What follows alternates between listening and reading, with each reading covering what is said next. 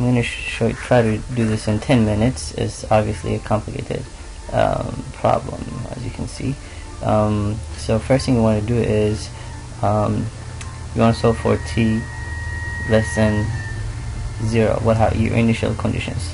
So when t is less than 0, this switch was closed, and the 100 milliamps is flowing through the inductor. So I of L is equal to 100 milliamps, and you want to calculate the VC, the voltage drop across the capacitor is going to be the same as the voltage across this resistor, because they're connected in parallel. Yep. And this switch was open, so VC equals to 150. You use voltage divider equation. 150 times 3.75 divided by 3.75 plus 7.5 gives you 11.25. This equals to 50 volts. Now that you have your initial conditions, solve for when t is greater than or equal to 0. When t is greater than or equal to 0, what happens is this switch opens, which means you don't care about this part anymore, and this switch closes.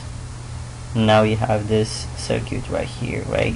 So next thing you want to do is put these two together into a current, and once you do that, this becomes connected in parallel with this one, and then put them together.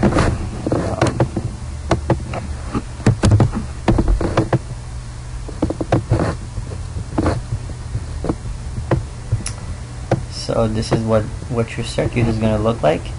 When you put this together, you have 20 milliamps, and then this, after you do that, this will be connected in parallel with this, and when you put them together using the REQ equation, you will have 2.5 kilo ohms. So this is going to be your final circuit right here, and you have your 20 milliamps. So once you have this, next thing you want to do is solve for alpha and omega. Alpha equals to 1 over 2 RC. You have 2 times your R is 2.5 times 10 raised to 3 times C is 0.25 times 10 raised to -6. This gives you, after you put it in the calculator, gives you 800, and your omega naught equals to radical of 1 over LC. This equals to 1 over L is 4 times 0.25 times 10 raised to -6. This equals to 1000. So now compare these two values, and as you can see, alpha is less than omega naught. Therefore, this is the underdamped case. So when it's underdamped, you have a certain equations that you use.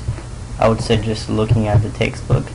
When it's critically damped or overdamped, there you use different equations. For the underdamped, what we're going to use is, first thing we want to calculate is the damping frequency. Omega d equals radical of omega naught squared minus alpha squared. This gives you radical of omega naught is 1000 squared minus 800 squared. This gives you 600.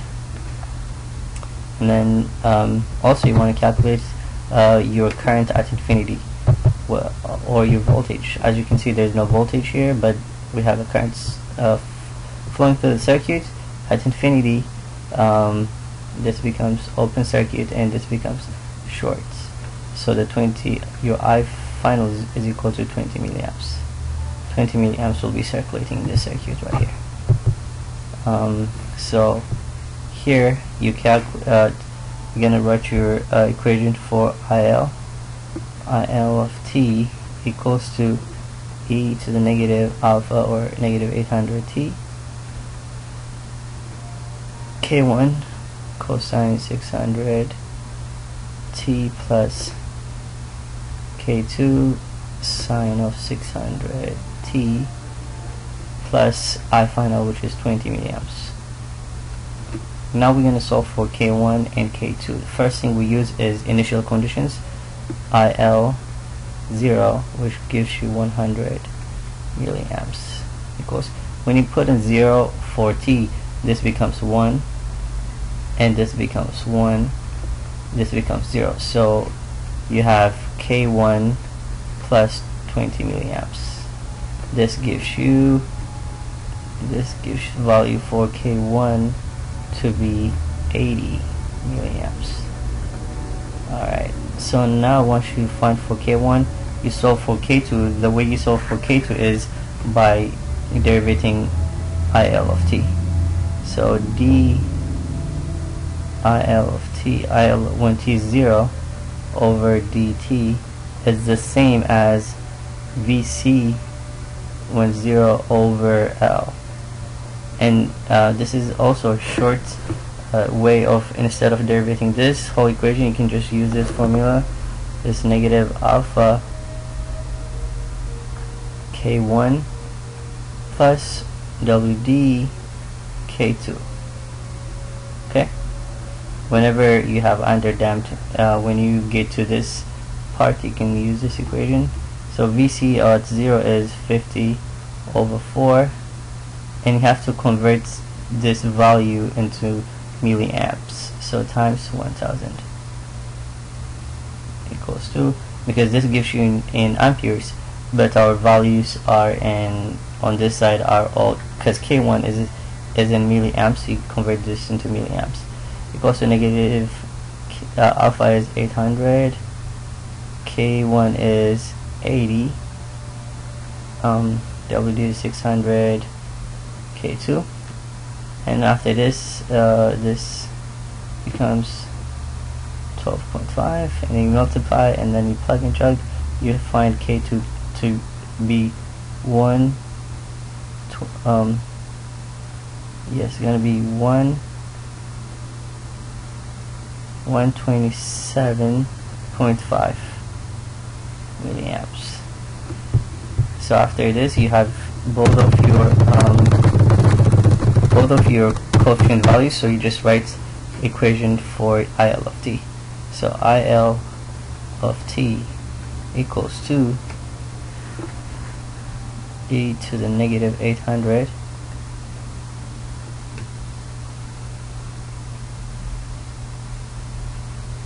80, which is k1, cosine of 600 t plus 127.5 sine of 600 t